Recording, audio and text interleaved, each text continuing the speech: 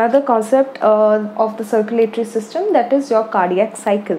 Now what are we going to cover in cardiac cycle? In cardiac cycle we'll be covering the events that together bring about the contraction and relaxation of the heart in order to circulate the blood throughout your body and again get it back, and how long this is going to last, and what are the controlling factors of the cardiac cycle, and what is heartbeat, what is pulse. This is exactly what we are going to cover.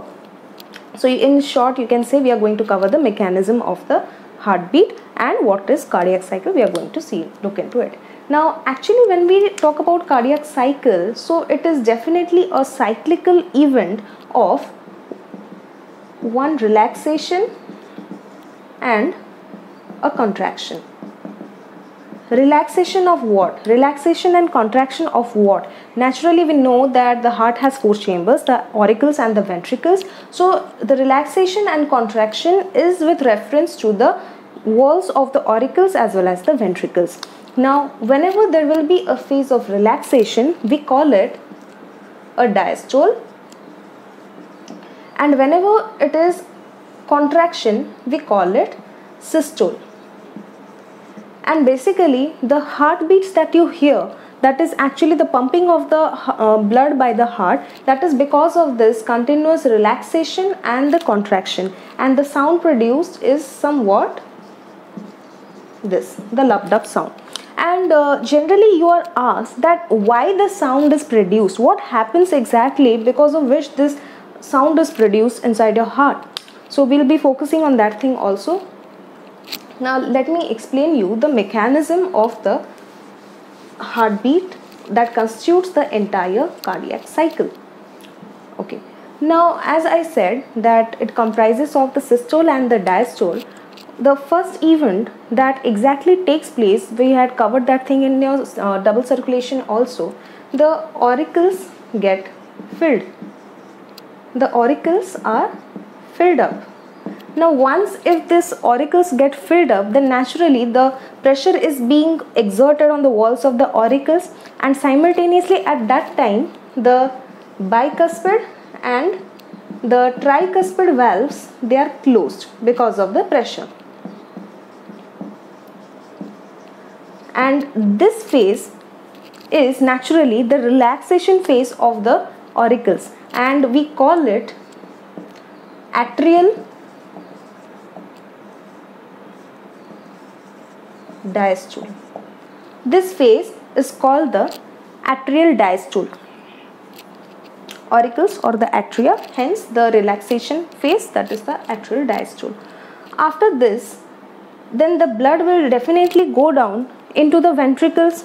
Now that is again because of the contraction of the auricular walls, and after this what happens? The ventricles get filled up,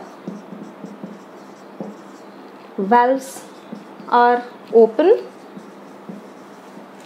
the bicuspid and tricuspid valves are open, and the ventricles are right now in a relaxed stage. So I can say that this is called your ventricular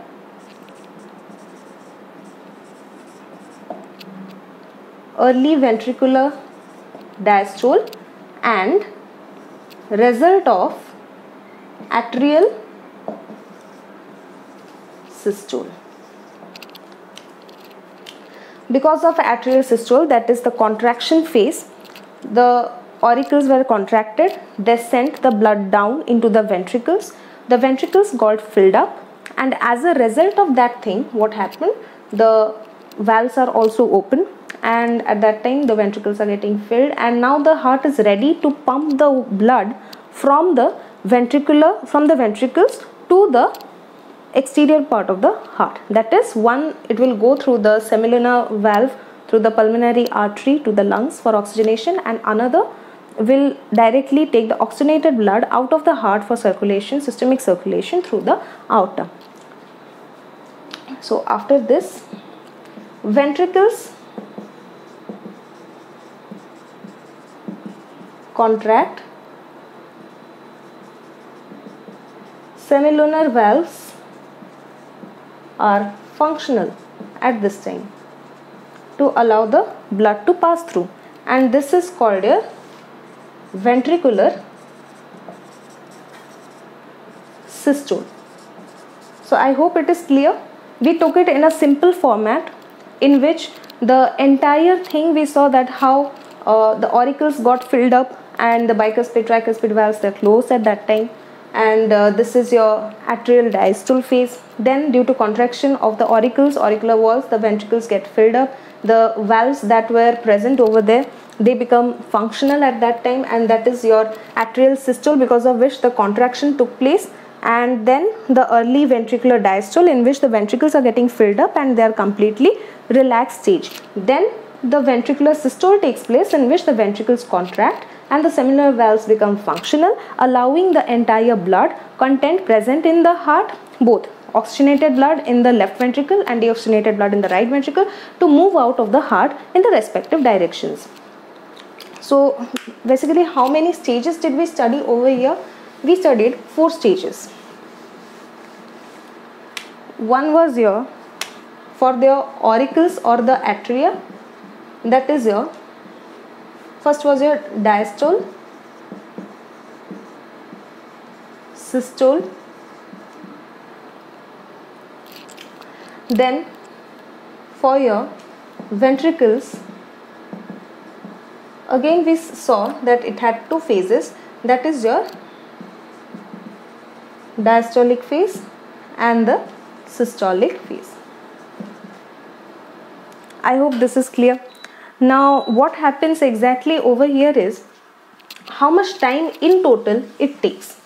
But before we understand that the total time it takes, the entire cardiac cycle, the heartbeat rhythm takes, we have to understand one stage exists in which simultaneously both the auricles and the ventricles, they are in complete relaxation phase, and that phase is called the joint diastole phase. And let me tell you, it is the longest phase in your entire cardiac cycle. It is the longest phase. Now how long does it last? 0.4 seconds. Exactly. The entire cardiac cycle comprising of all these diastolic and systolic phases, it is total of 0.8 seconds, and single-handedly this joint diastole, in which both the auricles and the ventricles are in diastolic phase, in the relaxed phase, that is your 0.4 seconds. Okay, I hope this part is clear about the mechanism. Now coming to this heartbeat, as we had discussed earlier, the lub-dub sound that is produced, lub sound is produced because of the closing of the bicuspid and tricuspid valves, whereas the dub sound is produced because of the closing of the semilunar valves. Now what is this heartbeat and how is it produced? We know heartbeat, we have in a normal human heart, it is 72 times per minute on an average scale.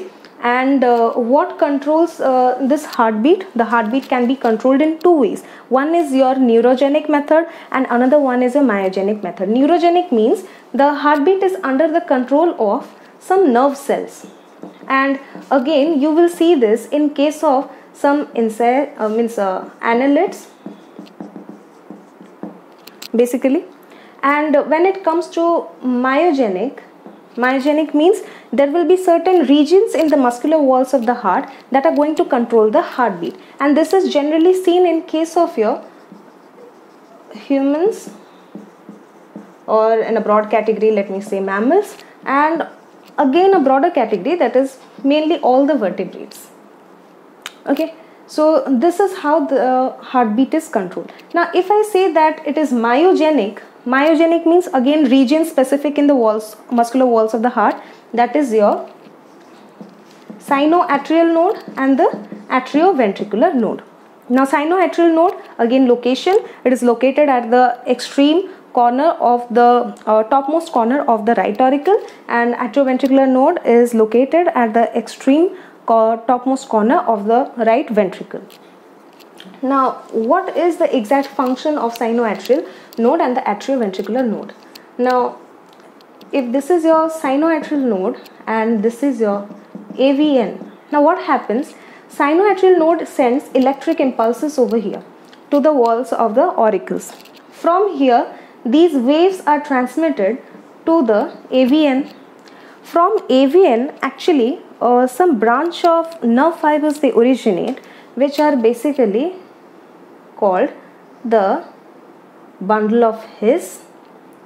Together, till here it is bundle of His. From here, once they start dividing or getting separated into the respective walls of the ventricles, they become your Purkinje fibers. So I'll write it down to make it easy for you to take down in your copy.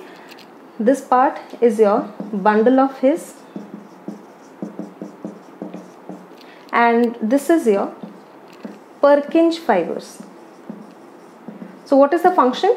They help in transmission of the impulses to the entire ventricular muscular walls. Okay, now that's why we call sinoatrial node as the natural pacemaker.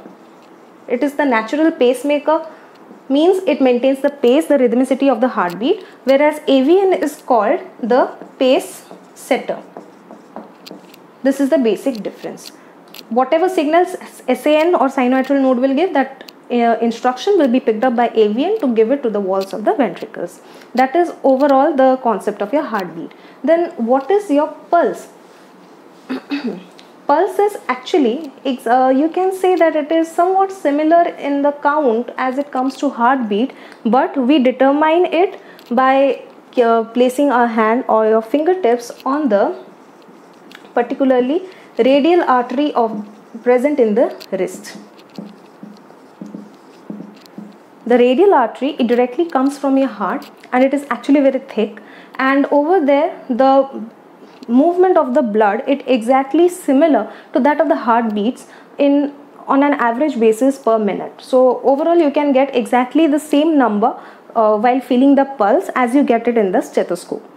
Okay, now what happens if sinoatrial node, that is the natural pacemaker, is affected, somewhat it is not working properly? In that case, another device is inserted, that is called your artificial pacemaker. Now this artificial pacemaker will actually provide electrical signals, impulses to the walls of the heart, by the help of which the entire heart gets its stimulus to go on beating and maintain that rhythmic contraction and relaxation inside it.